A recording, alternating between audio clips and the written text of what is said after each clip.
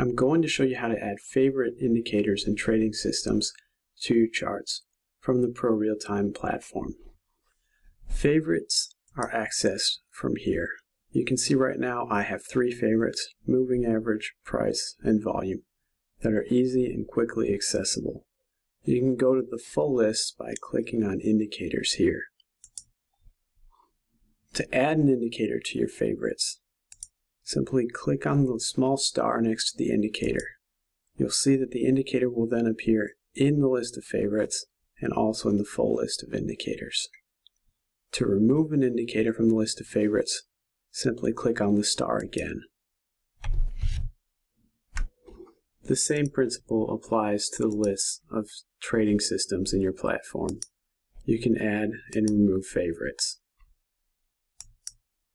To learn more, click on one of the links that appears on the screen.